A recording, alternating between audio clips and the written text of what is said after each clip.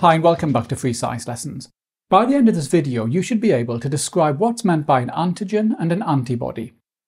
You should then be able to describe the structure of antibodies.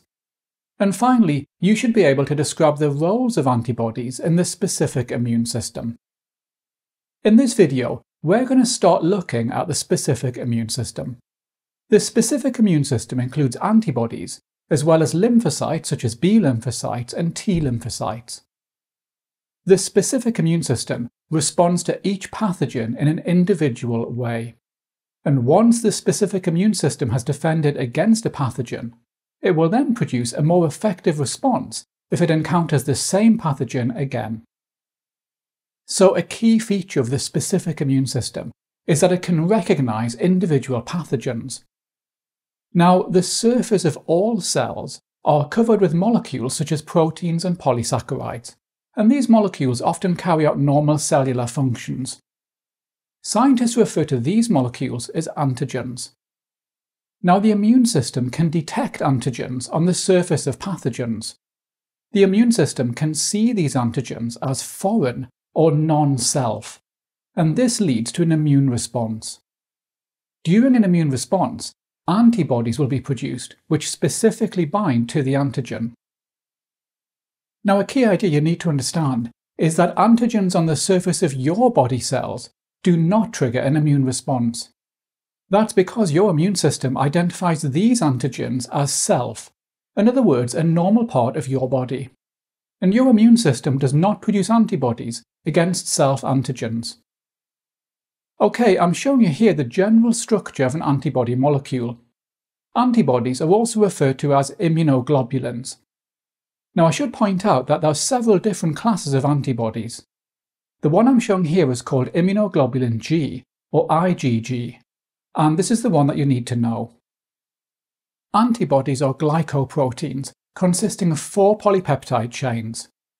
We have 2 long heavy chains, which are identical to each other, and we have 2 shorter light chains, which are also identical to each other.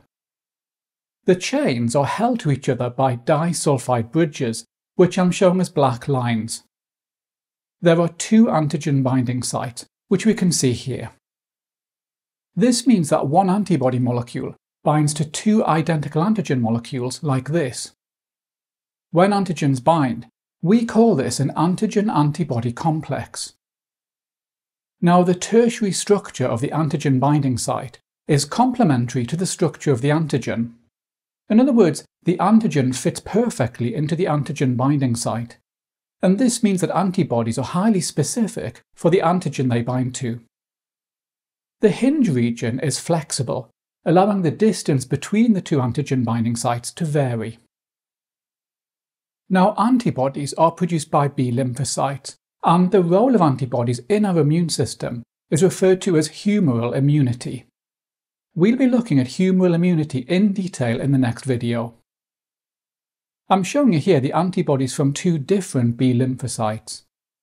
As you can see, both antibodies have a region which is the same. This is called the constant region, and I'm showing the constant region as orange and red. The constant region has the same structure for every antibody, no matter which B lymphocyte produced it. However, the ends of the antibody molecules are different.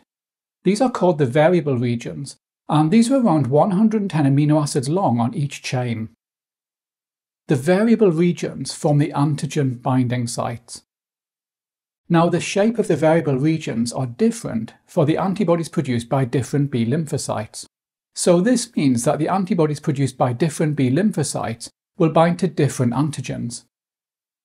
The human body contains millions of different B lymphocytes, so there are millions of different antibodies targeting a vast range of antigens. Antibodies have 4 main functions in the human body. Antibodies act as opsonins, tagging foreign bodies for phagocytosis. And we looked at phagocytosis in the last video. Antibodies can stick pathogens together, preventing them from spreading around the body. And scientists call this agglutination. By sticking to pathogens such as viruses, antibodies prevent them from invading host cells. And lastly, Antibodies can stick to bacterial toxins, preventing the toxins from harming body cells. And scientists call these antibodies antitoxins. In the next video, we look at how antibodies are produced by B lymphocytes.